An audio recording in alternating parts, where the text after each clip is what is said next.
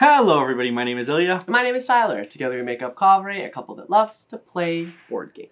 And today, we're doing the top 10 Polyomino games of all time! Yeah! In PolyomiNovember. But December.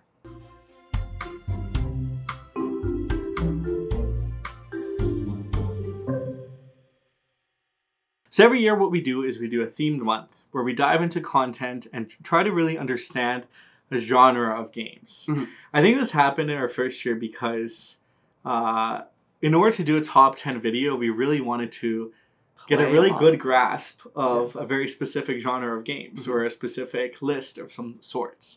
So we did roll and writes in our first year. Yes. We did 2-player games in our second year. In our third year, we did Polyomino. Which is why we're here today to tell you the top 10 games that we think exist in the polyomino genre out of the 46 that we have played. 46. Now, if you are curious for a full ranking, we did put out a Patreon video that has the entirety of our polyomino experiences ranked from the very last game to the very first. So if you're wanting a sneak peek, feel free to support us by checking out our Patreon page down in the links below. Now, the way that we'll do this is we're going to start at 10. Of course we are, yes. We each have our own lists. Yep. So we're going to try to negate cross conversation as the games happen, because there are some games on my list that are lower that will exist higher on Tyler's list and vice versa. Yeah, there are crossovers, so... But if we weigh in, you'll likely know that it is not a crossover. So maybe there's a sneak peek at that, and that's fun. But other than that, we'll show you some fun pictures. We'll talk a little bit about the game. We'll say why it made it into our top 10 and why it's deserving to be one of the best polyomino games out there. And then we'll end off by announcing all of our giveaway winners from this entire month, which there's quite a bit. So stay tuned for that. We might even do that in between 2 and 1. 2 and 1. That's a good thing, to build up the hype for number 1. Exactly. Yeah. And it's only fair. It's only fair. Okay, well, without further ado, let's get started and get to it. Get to it. Okay, well, let's kick things off with number 10. Number 10. I'll start. My number 10 is... this baby. Planet Unknown. Now, Planet Unknown is from Adam's Apples Games, and it is a wonder. Now, the reason I like it so much is because of the simplicity and the simultaneous play of the game. Somebody picks a tile, everyone else gets a tile, and then you're all working to build up your planet filled with tiles and make sure you score the most points through whatever means that the game provides you. Yes. Now, it's easy to play, it's easy to teach, and it is a complex game, but it doesn't feel like one, which I really, really like. I agree. Also, typically, I'm not a big space theme type of person, so I think that's why it took me so long to initially play this game. But once I played it, I'm hooked, and especially at a 6-player count. If you're playing this game at 6, this is the game for 6 players. I think in my opinion. The simultaneous play is unreal. It's so fun whenever you spin it too, and each direction has a person, especially if you have a big round table. Mwah! Yeah, if you're playing at a circle table, this is fantastic. Great game. I mean, it's fantastic at a regular table, square table. Regular table is rectangle table in my head, apparently. Are regular tables square tables? I don't know. I thought they're ovals. I don't know. Well, that is Planet Unknown, and that is my number 10. My number 10 is New York Zoo. Now, this one's from Capstone Games. It's designed by Uwe, and of course, this game is just a joy to play. If you ever played Patchwork, I like to call this one like a zoo patchwork for more than 2 players. So if you're interested in trying out something like that and you need more players for this, I would highly recommend New York Zoo. It's always fun to have like the different idea of like bringing in your animals and then basically releasing them into the wild, but then making sure that you're still like trying to fill your board. A lot of strategy behind it, but again, like Ilya said with Planet Unknown, the idea of it, the way that it flows is like very, very simple, and then the strategy really is in just the gameplay. Yeah. And that's what I would say about New York Zoo. My turn again, because we'll do this. My number 9 is Pop Art Rebuilding Seattle. Rebuilding Seattle is from WizKids, and essentially what you're going to be doing is exactly that. This is like a historical meaning game. It's where it's like you are back in time when there was a giant fire in Seattle and you're helping to rebuild it through a lot of different various ways. You basically like own your little neighborhood and you build things up. But I like this game in particular for what's called the event cards, and you have an option to basically flip an event card or do something else on your turn. And I like the fine line between having to choose, having to make that decision, and then also like predicting what other people may do, because it can help you in the long run, or maybe you're feeling a little evil and you flip an event card over early because somebody else is going to benefit extremely from it. There's always something like that that can happen. I think that this is a little more heavily involved than a lot of the other polyominoes that we've covered, but it is a lot of fun. And if you're ready for that, like step up into a more strategic mid to heavyweight game, then I would suggest checking this one out. And that's Rebuilding Seattle. I really enjoyed Rebuilding Seattle. I think the population with different categories, how it flows together, is super thematic and just very clever. Yeah, it's like a minus track. You've got to make sure that you get your tokens back up past population because you want to be able to make everything work out. Sure. Okay. My number 9 is the Magnificent. How magnificent. So this is from Isle of Svensson and Christian Oatsby, and it is from Polyomino Games. And I fell in love with this game the very first time that I played it. I think it honestly would even be higher on this list if it wasn't for the fact that it doesn't really scream Polyomino to me. Yeah, it is I think like a sub. When making this list, I was really focused on the Polyomino aspect. And there's still Polyominoes in this game, and they're a core component and a core aspect of this game. But it's not the primary thing, which is why it's a number 9 and not higher, because I do really like this game. Generally, you're a magician, you're traveling, you're putting on shows, you're gathering resources. But it's a very tight resource management game. Where in other games, the resource management feels like so tight, it's almost punishing. Here, you can still pull off moves, even if you maybe made a mistake. And everything that you do feels really good. You either get a lot of resources, you get to put on a couple of shows based on the posters you have. It feels really tactful and very precise. Yeah. But it feels really good when things work out especially well. Yes. And with the dice placement, with the way the polyominoes work, I just think it's a really clever game. It's a game we'll definitely come back to many, many a times. And yeah, overall, really, really enjoyed this game. Yeah, I think the dice drafting is actually my favorite part about it. To Ilya's point, it is to me like the polyominoes is very much like a side mechanic to the game, and otherwise it's really good. True. Yeah. And that's the Magnificent. Okay, well, let's jump into number 8. Number 8. For me, it is Michael Kiesling's Miyabi. Yay. This is from Haba Games, and I feel like this, to me, feels like a classic. I feel like this game is not talked nearly enough about, and it is fantastic. But the simple aspect of being able to place tiles where your lanterns are, where the symbol is, and then trying to maximize points based on stacking up tiles on top, it's spatially really puzzling, interesting to think about, because a lot of the time you're also covering points. So you're actually losing points to get more points in the future, and it's very simple to play, it's very simple to teach, but the strategy in it does feel quite crunchy. And those advanced modules as well that you can add, and it's generally a game that I'm happy to show to anybody, which is always a sign of a good game for me. If I can show this to somebody who loves board games in and out, and they will love this game. I can show it to somebody who has not played a lot of board games, and they will love this game. And generally the theme is really fun. It feels really good. I would love to see more Miyabi out there. Yeah. I will say, I think to me, well, first of all, it's funny you say it's a classic, because I feel like a classic is more like well-known. That's what I mean. It should be well-known. No, but my point is that I think it's an underrated game. I think more people should try this one out. There's a lot going for it. I think maybe because it's a Haba game that it gets like stuck in this like kid space, which there's nothing wrong with it. Like Haba Games does kid games. That's the thing. But I think, and strategy games. Yeah, but I think Miyabi is like a level above that, Yes. and I don't necessarily know if that association is there. So yeah, I think it's an underrated polyomino, that's for sure. You're right. Underrated is a better way because I said it should be a classic. I didn't say it was. It should be a classic. But it should be. It's really good. Yeah. That's my hobby. My number 8. I thought we were number 7. We're still on number 8. Cartographers. This one is the big box, of course. I think we've said it in our review, but this is like, it's got a bunch of paper in it, a bunch of new crayons, or pencil crayons. They're new.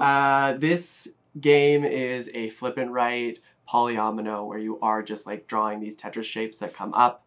I love the scoring in this. I think having 4 different scoring methods, but only ever scoring 2 every round is a lot of fun. You can kind of like plan towards certain goals to optimize your scoring, and then you often have to decide like which one is going to score you the most points in the long run, because you can really commit to one of them and make the mistake of committing to the wrong one and not actually scoring a whole lot of points.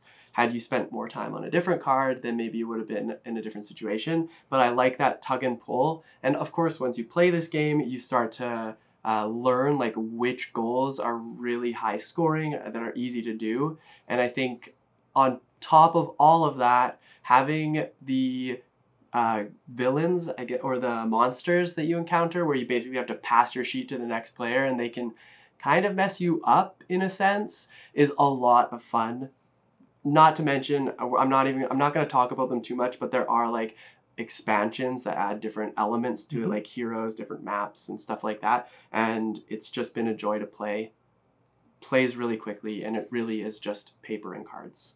So yeah, this is an extremely well-designed game. I don't know anybody. I do know one person who's just terribly bad at this game every time we play, and we always joke about it. But he still likes it. He still liked his experience. And everyone we've shown this game has really, really enjoyed it. And another should be a class. I think Cartographers is a classic. Yeah, I don't know. Maybe it is. But it How do we know? Is it number a 8 on my top 10 polyominoes, that's for sure. Amazing. And what is number 7 on your top 10 polyominoes? My number 7 is a Phil Walker Harding game called Llamaland. Llamaland. I mean, right off the bat, you see the name and you're like, ooh, piñatas. At least that's what I do. And then you actually realize that when you start playing this game, you're collecting llamas. And you're basically trying to own the best llama land. And the fun part about this is actually the first few rounds when you are placing on the goals. I think it's cool to have that as like an optional action to do, where you can really like inform your strategy moving forward. But you also have the option to later switch that if it's not working out well for you. But also, you end up just losing the potential to score a lot of points because somebody else probably claimed like the top spot in those spaces already. I think that this game is a lot of fun to play. You really are just like drafting a tile and placing it like properly so you can get a bunch of different resources, and you're trying to race for the llamas to get the most points. And that's really as simple as it gets. I feel like Phil Walker Harding really perfected that mechanism of cover things up to get things. Yeah. And I feel like it's really prominent in his polyomino games. And this one is just so much fun because sometimes if you line everything up correctly and you place that perfect tile, that pretty much every space gets you something. It feels so good. Yeah. And with like the workers that you end up getting, like the cards, you can build yourself like a little bit of an engine too. And that's a lot of fun to be able to like manipulate your resources so you're able to grab the next thing that you want, because sometimes you do end up being short. But thankfully, as you play through the game, your engine grows if you choose to go that direction, and it feels quite fantastic. It's a really fun set collection. That's Llamaland. So my number 7 is the one I awkwardly stayed quiet for, which is New York Zoo. Maybe I will not continue to stay quiet. I was like peeking over to Ilya, and I was just like, and I was like, he's gonna chime in. But yeah. Well, I wanted to save all of my delicious thoughts for my number 7 discussion because I like this game more than you. That's true, you do. So this game, everything to Tyler said, I 100% agree with. The things I will add is this truly feels like one of the most well-designed games. It has it absolutely all. And I feel like it would be higher on my list if it was not for a little bit confusion of how the animals work. With the movements and the breeding and just fair. a little bit. I feel like it always like takes me an extra like brain step to like for it to click. And I feel like it never like fully clicks. I always have to refer to the player aid or the rule book. Because it is a little bit not overtly intuitive. No. But other than that, everything in this game I love. The clever decision making of how to move the elephant, the almost hate drafting of like, hey, if I move the elephant, Tyler's gonna get his perfect tile, so I have to move the elephant only once. And it scales really well with different player counts. Yeah. 2 players is fantastic because the board is just bigger, but at more players, the board is smaller. And the whole aspect of it, teaching players and saying, the way to win is to fill your board. Yeah. You just get tiles, and then this is how you get the attractions. That's it. You learn through the intricacy. You learn how to play. People love this game. Yeah. I love this game. I'm always excited to play it. And I also will say I think it's one of the most aesthetically pleasing games in the Polyomino world. It is. I really like the choices of animals, although I call the meerkat an otter all the time, just because I love otters. He does. Yeah. And that's New York Zoo, baby. Okay, time for number 6. We're getting pretty close to the top 5 territory. Woo! So my number 6 is Llama Land. Oh, It's back. crossovers, left, right, and center. The only thing I'll add that I haven't said when we discussed it with Tyler's was that it's also another one of the games that's just so easy to introduce to people. Yeah, yes. The rule set isn't overtly heavy, but it has those heavy aspects of potentially engine building with your characters if you want. Planning and scoping and trying to figure out the best strategy. But it also is so cool of where you place your llamas because they're there forever. Yeah. And they could restrict your movement in a really negative way. And it actually is very cool when it does because it's a learning moment. And then you come back and you start revising strategy and you start being like, I can't make that mistake again. And I feel like almost every game someone does place an incorrect llama and they're like, no. And everyone's just like, llama, llama, llama. It's apparently very culty when we play games. Yeah, apparently. But overall, it's such a joy of a treat of a game. I'm a big fan of it, and that is why it's my number 6. Number 6. All right, my number 6 is the simple yet very fun junk drawer. I don't know what it is about this game that just like absolutely popped for me, but when we played this, actually both of us looked at each other and were like, this will probably be on our top 10. And then we played it a couple more times and I was extremely convinced. I was like, yes, Ilya, this is going to be on my top 10. I know it, and I know it. And it's even in your mid top 10. Yeah, it didn't just get to top 10. It is number 6. And basically in this game, you've got 4 different drawers and a bunch of tiles that everybody like doesn't share, but you have the identical tiles as every player. And then you're going to be flipping over, you'll place out 4 cards face down, you'll flip over the first one, and then everybody has to place that into one of their 4 drawers based on the scoring conditions that have been laid out at the start of the game. And those conditions can be like really whatever. It really does shape your game, but it is fun to have to place those tiles, and then once you've placed it, that like shelf is locked out for the round where all the rest of the cards, the face down cards, are flipped back up or flipped up as you play. And it's a fun little puzzle. You're never going to be able to place all of your pieces. That would be extremely impressive. And you don't want to. And you end up, well, it depends, I guess, what the scores are. So you kind of want to like be mindful of where you're playing them. Something can go wrong, a tile can come up. But the fun thing about this is not only is it simultaneous play, it is one of those games where everybody is in the same boat. You are doing the exact same thing as everybody. You're placing the same tile. The only difference is how you decide to do it. And I think that's always very interesting because, like I said, is at the very beginning of the game, you start off all the same. So those key decisions really do make the game different for each of you every single time. And it's fun to watch unfold. It also scales infinitely. So you can have 100 people play this game at the same time. That's true. With the concept of that is very cool. I'm shooketh. Spoilers, it did not make my top 10, but I'm shooketh that it did not because I was so convinced that it would. There's so much love I have for this game. I think the other thing, only a quick thing I'll add is the fact that it almost breaks your brain from like the typical polyominoes, because you're always placing your tiles in different ways. Sometimes you want them to touch. Sometimes you want to create certain pockets of spaces. And it like really tricks your brain because you're so used, like I'm very used to polyominoes connecting, like filling Tetris the style, shape, where you want to finish the lines. So this kind of breaks that apart, but in such a friendly and quick way that it's just almost a really fun game to just play right off the bat before you start off your game night. Yep. And then move on to something else. And the theme, of course, is top notch. Very fun. Yeah. So that's Junk Drawer.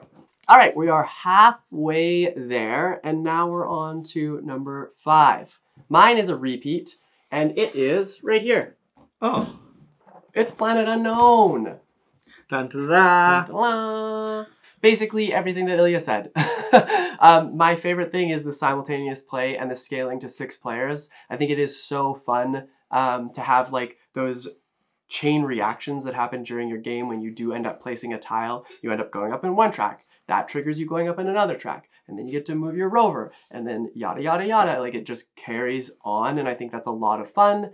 The nice thing about this too is that there are goals, but you're always competing against the person to your right and the left. And I think that's a lot of fun. Of course, you're racing up those tracks to get the most points and then filling up your board. But at the end of the day, it's always interesting to pick the tile that you need and then look over at or around the table and be like, see people's reaction, be like, no, I can't even, what am I supposed to do with this? And it's like a take that, but unintentionally, right? And I think that sometimes intentionally. Well, I mean, you'd have to that would be, I hope not intentionally in this game at least. But because there's that element, you never have to feel like very bad about like giving somebody the wrong tile, because you're always really just choosing for yourself. Because I think that's probably the best way to get yourself more points. Yeah, that's Planet Unknown. I think Ilya covered a lot of why we like this game, and it really does come down to 6-player simultaneous play with ease of teach and still crunchy strategy.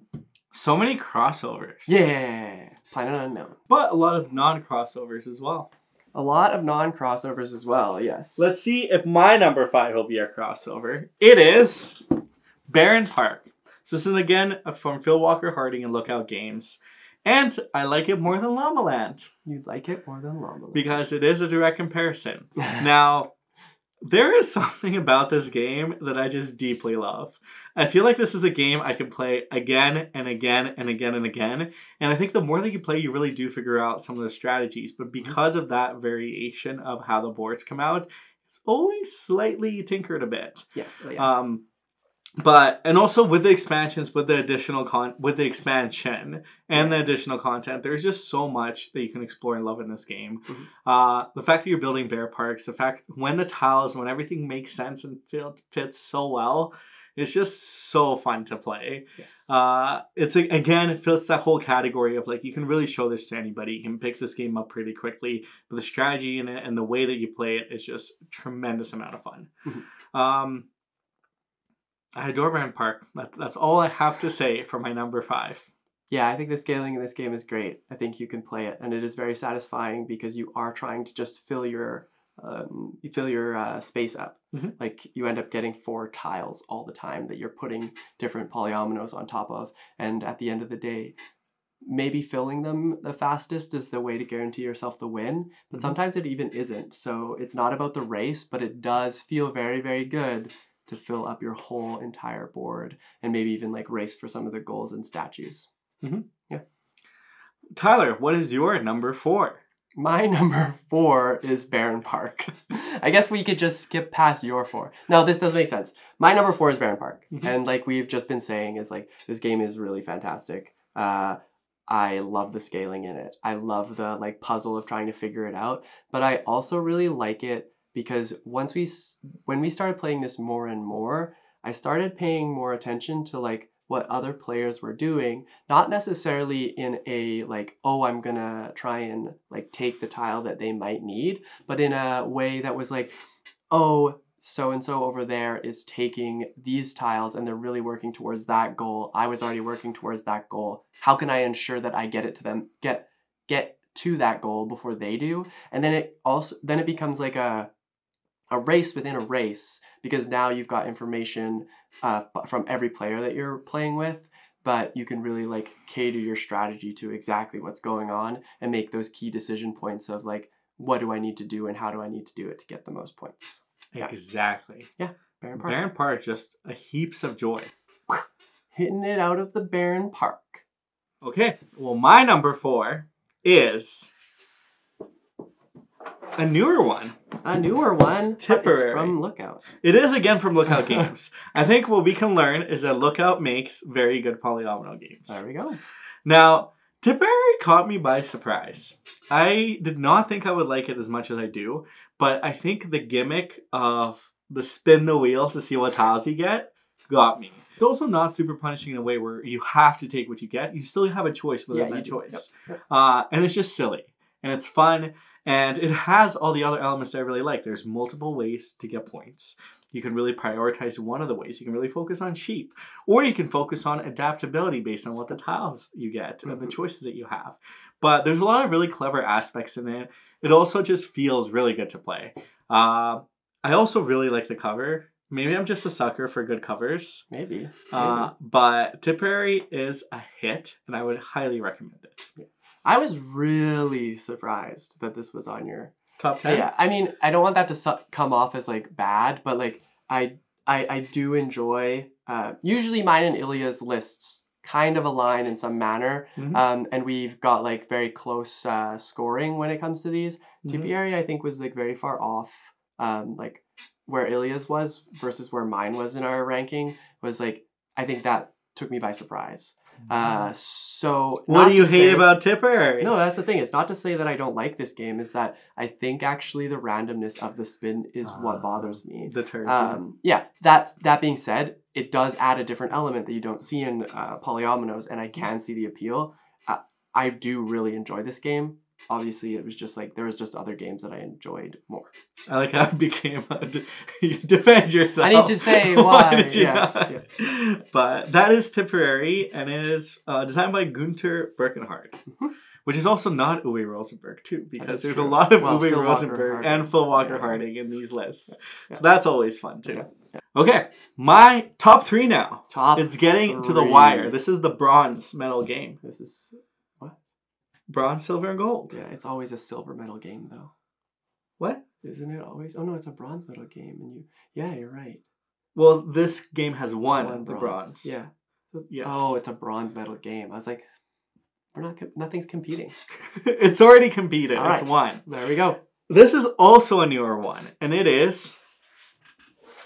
By new, you mean like brand new. Sea Dragons, or Dragones del Mar. Dragones del Mar. Now, this one was tough for me because I don't think this game is technically out in North America, which was very hard for me to put on this list because we often don't put games on like top 10 lists or overall best lists unless they're out and accessible. But I just could not, like, this game has won my heart from the day that we played it. I think my expectations in it coming in was that it'd be a fun game. I really like the theming of it, but the twist that your dragons cannot touch, the way that the boards randomly position and the grid is set up, the way that you affect the other players by covering whirlpools for that score points for them potentially, or giving them coins if you're touching their dragons. There's so much in this game that just feels incredibly innovative and different than a lot of the other games.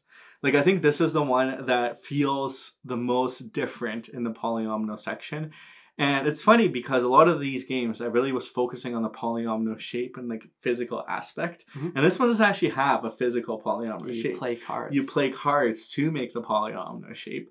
But it somehow still made it in my top 3, and I am here for it. I genuinely have no complaints about this game. It's definitely becoming a favorite in general as well. The art, the way it's played, the player interaction, the pace of the game, how long the game takes. It's mwah. It's a lot of fun. It was almost in my top 10. It was almost in your top 10. It's like the area majority thing is a lot of fun, and then the fact that you can like affect a specific area, like north, south, east, or west, like whichever area you can cover up those whirlpools and really like mess with the scoring that could go on even if you aren't winning. Well, actually you don't want to mess them up if you're winning, but they've got those like contract cards, the coral cards, which can really put a spin in the game. Like you end up being able to complete a contract way earlier than you wanted to. You also end up being able to like add like +1 to your area majority, Swings. and that can be a swing. And it is really important to score your area majorities, slow people down from getting their area majorities, and also still completing your contracts. So it's like bouncing back and forth between doing all of these things and finding that like perfect balance. And the table presence, oh, it is fun. So good. That is Dragones Del Mar, or Sea Dragons. All right, my bronze medal game goes to dun, dun, dun, dun. My City Roll and Build. I feel like this game is unbelievable. It's so much in this small box that I think we started playing it and then we just didn't stop playing it until we were basically done all 12 chapters. Yeah. Episodes? 4 chapters. 4 chapters, yeah. The dice, I think, is so creative in this game. The way that you stick them together to make the polyomino shape that you're going to be drawing on the board, I love. I thought that was so fantastic. I think the other die having like that building type on it is very interesting and makes for some really key decisions that you can't necessarily plan for, but you also can, if that makes any sense. And it's just been great to play through the campaign, watch it get like different as you go through those levels, and then be able to replay it again because it is in such a small box and they give you a bunch of paper. It's just like, this game seems kind of endless, and I really appreciate it for that. It is so good. It's so good. I was also shooketh that this one did not make my top 10 because I was fairly confident it would. But I think when I was comparing it just didn't, again, the whole polyomino aspect didn't fully translate because you have to make the polyominoes with the dice. And I think that was like in my head one more layer too deep. But I will say this is very likely going to be on my top 10 of 2023 list because of how much I love this game. Yeah, it is absolutely fantastic. I'm so happy that we were able to get a copy of it or as early as we did and play through it because like I said, we kind of just didn't stop until we made it through the campaign at least once. So with how much game is in it for the price point, definitely recommend checking out My City. I love how portable it is and everything. It's just like this compact, obviously compact roll and build implementation of My City. So good. Yeah. There we go. My 3. And your 2? My 2 was actually one that we didn't play. We intentionally, or no, not intentionally, but didn't get to play until we knew for sure we were going to be doing Polyomino Month. And that one is a reprint from WizKids called The Princes of Florence. Now, this was one of the games that a lot of folks, when we asked if we were going to do Polyomino Month, what game should we cover, a lot of people had mentioned this game. And we were so excited when we saw that WizKids was redoing it. We hopped on the opportunity to get it, and boy oh boy, do I love this game. The polyomino aspect of the game is definitely there. Like, you're building your little, what is it called? They've got a special word for it, but it's like your principality. Yeah, I remember. And basically, like, you're building up on your board, you're hiring different workers, and then you can like eventually throughout the rounds you can end up like grabbing other players' workers and then placing them back down and then scoring a bunch of points. This game starts off very like slow, I would say, and then as you move forward it grows and grows and grows, which is great for the complexity of the game because it increases and it eases you into it. It's great for like that engine buildy feel, and then of course like you start gaining a lot more points at the end, and that's where you can really start to like see those combos like come back and forth on you and just be able to score like a lot of points. We played this and then I immediately was like, we're playing this again. And then I was immediately like, who can we show this to, because I want to play it again. So if that doesn't tell you enough, it being my number 2 game should also just speak volumes to how I feel about this game. If you haven't, definitely try it out. It is a time commit, but once you get there, the iconography, the art, everything kind of just like eases you again into the game as you progress, and I really appreciated it. I really enjoyed this game as well. It was inches away from my top 10 list.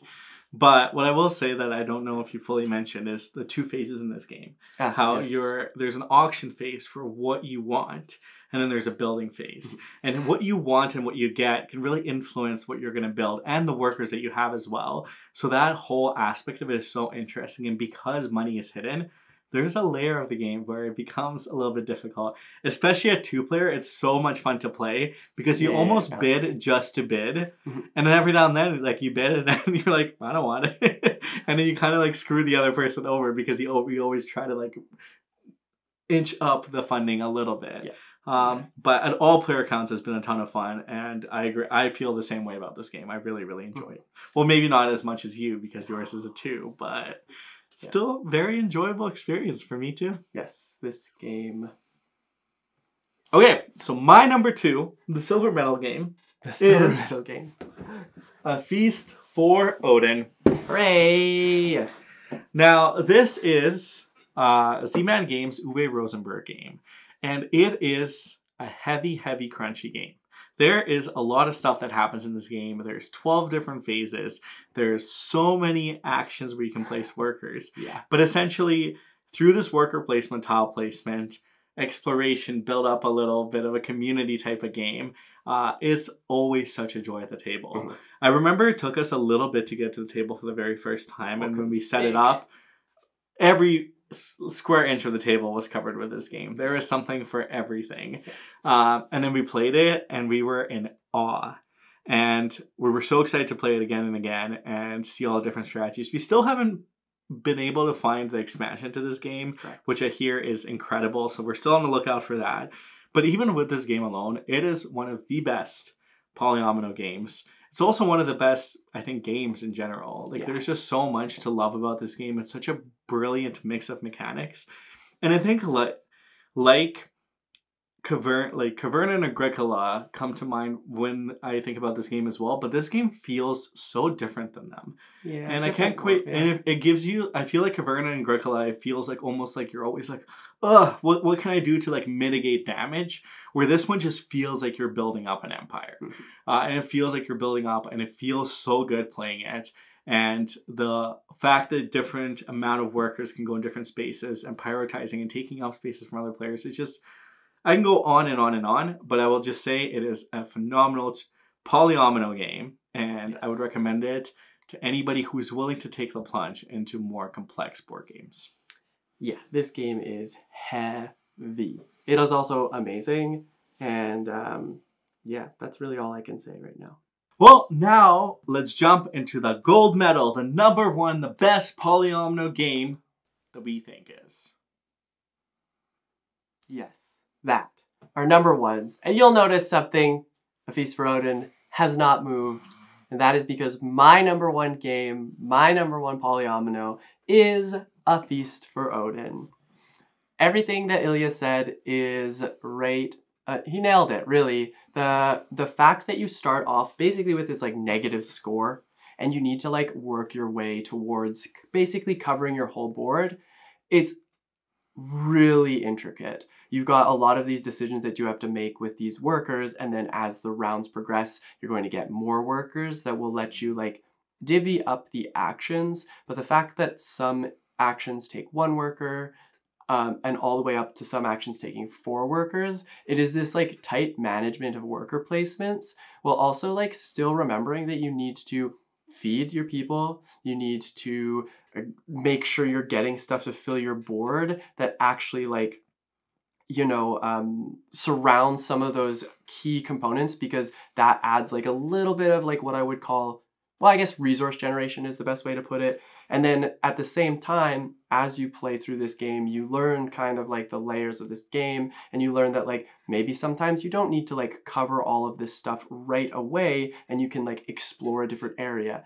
to make your resource generation more stronger. However it is you want to go, there's like a lot of interesting lines that you can take in this game, and I think that the heavy combination of worker placement and then polyominoes and really mapping out like what would work here, how can I build from like the bottom corner all the way up, and what do I need to do to get there, while also maintaining this like, well, your village essentially. So I think like this game hits all the dots for me. I'm very happy that we learned how to play this like early on in our like hobby of board gaming, because now I'm excited to play it whenever I get the opportunity. It is heavy and it's crunchy, it's strategy, and that is like right down my aisle.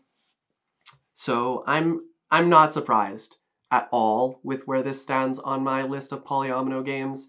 I figured that this would be a top contender at least, and clearly it has done more than that because it is my number 1. It's such a good one. I can't wait for the deluxeified A Feast for Odin experience. It's already pretty hefty. Yeah, it'd be the box would be like the size of a table. Mm-hmm. Can't even imagine, because it's packed in there and it's heavy. It really literally is. Yeah. Okay. Anyways, that's my number 1. Let's move on to Ilias. So my number 1 game, best Polyomino game that I think is My City. Hey. So this is why I was surprised My City Roll and Build didn't make it, because I adore this game so much. Now this is a legacy game.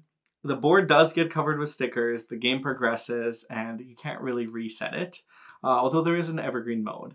But the reason I love this game so much is simply due to the sheer fact that once we played it, we had to finish it. And I think with legacy games, that is a rare occurrence for us, especially at this stage in the hobby. Like time commitment. There are time commitment. We have to really like a game. And to be honest, if I was given the opportunity to play this game one more time from start to finish, I would jump on it in a heartbeat. The premise of the game is so simple. You flip a card, you place a tile. But as the scoring changes, as the game evolves, as the story, even though thin, kind of trickles in, you just have so much fun placing those polyomino pieces and trying to make them work. I think in essence, when I think of an amazing polyomino game, this one always comes to mind, because polyominoes are the core mechanic, because it's something that really drives this game forward, and it's a constant that remains with the game, even though the game is changing. And the fact that you have a board that just becomes your own. You get to color in those pieces, you get to sticker everything, and by the end of it, you have a captured journey. You have your capture score, you see how well you've done. Maybe you have a grand catch-up where you were losing the first half of the game, and all of a sudden, you caught up and you succeed and triumph. And there's also the evergreen mode. The game in itself is also really fun. It doesn't need necessarily the legacy element, but the legacy element definitely sends it over the top for me. Now, if this interests you, I would recommend the Roll and Build first to see if you like that type of genre because of the price point, because of how accessible it is. But this game will always have a really, really special place in my heart because of how fast it plays, because of how fun it is, and because of the memories we were able to build with this game. Yes. My City is fantastic. I think like to pit it against the Roll and Build is like, this one, you have all of your cities or your buildings and you know that they're in the deck. With Roll and Build, it's a little more random, and you can, like I would argue that it has a little bit more of a luck element to it than this one does, because you can kind of like logic puzzle your way through what the possible outcomes are based on the buildings that you have left. And I think that is a very interesting twist. Well, I don't want to say twist to the game, but it adds something else that the Roll and Build didn't have. And because this is the original game, it definitely does have like a special spot in my heart, but it just, when I put the two together, Roll and Build was higher for me, I suppose. Why are you coming at me on my number 1? No, I think it's a fantastic game. No, I'm kidding. I'm kidding. It's great. No, I think the other thing too is I do think this one just feels more well-rounded to me because there's much more content in this one. There's much more story in this one. And there's a tactile feel, which I also really like in games, is having a tactile feel. But generally, this is my number 1. I'm very happy. And that is the end of PolyomiNovember. But what about all of our giveaways? Well, we were going to do that in between 2 and 1, but we got too excited. Yeah, it's because your 2 was Feast, and then my 1 was Feast. So we had to continue. Right to keep it there. Well, let us get to do the giveaways. Okay, we are ready to give away the many games that we're about to give away. We are.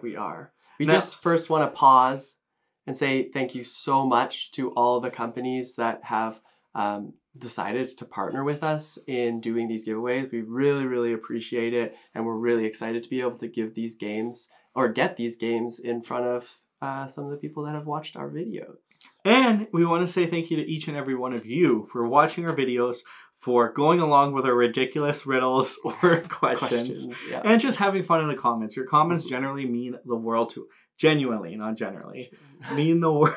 They generally mean the world to They genuinely mean the world to us. And we just really appreciate you for taking the time to check out our channel, to check out the stuff that we're doing, for joining in the conversation, having a lot of fun. And of course, thank you to all our Patreon subscribers who make it possible to help us progress along our board game journey. And just as a reminder, our entire ranked list is on Patreon if you want to check that out and support us down below. Yes. Now, oh my goodness, words.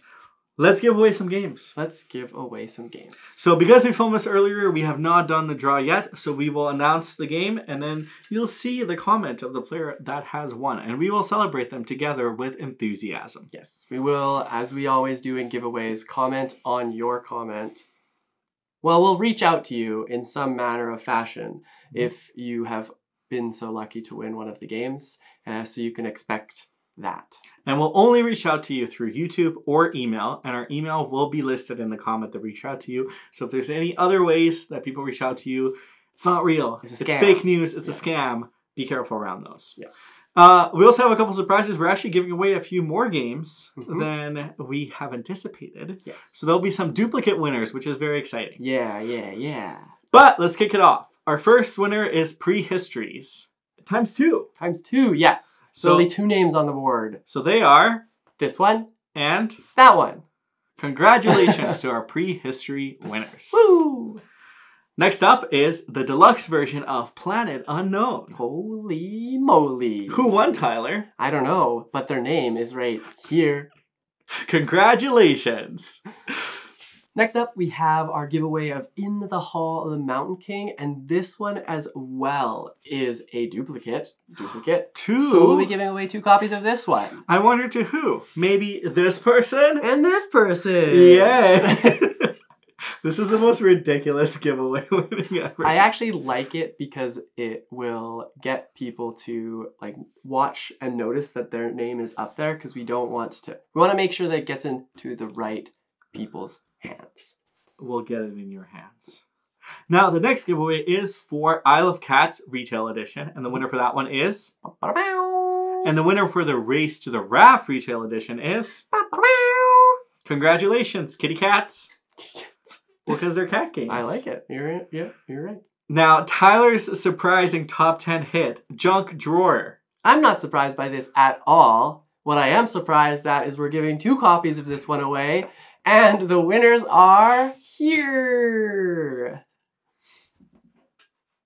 I tried to think of a junk pun, and it didn't come to me. Jeez. I threw it out.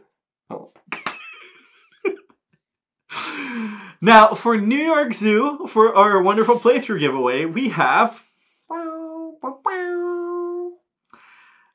And then, we of course did Team 3, green and pink. Are they going to the same person? No. 1 to one and 1 to another. So 1 this to... person and this person! Congratulations. Now, we have My City, my #1 game of all time. We have 2 of them, actually. And they're going to this person... And this person. And last but not least, we have My City Roll and Build, which Tyler thinks is superior to My City. I mean, maybe. It was my number 3 for a reason. And we're giving away 2 copies of that one as well to... Bow, bow, bow, bow. And that's our giveaways. Congratulations to all of our winners. We will be in touch to get you those games. You will get those games. We'll leave your comment, like Tyler said, on your comment, and we will go from there. Other than that, for our question of the day today, What is your favorite Polyomino game? Yes. If we asked before and you've told us already, tell us again. Tell us again. And you can only pick one. Yeah, you can. If we made a top 10 and pick number 1, you have to as well. That's true. That is true. But if you can't pick, you can pick 2. Yeah. Just let us know some of your favorite polyominoes down in the comments below, and we'll be sure to respond.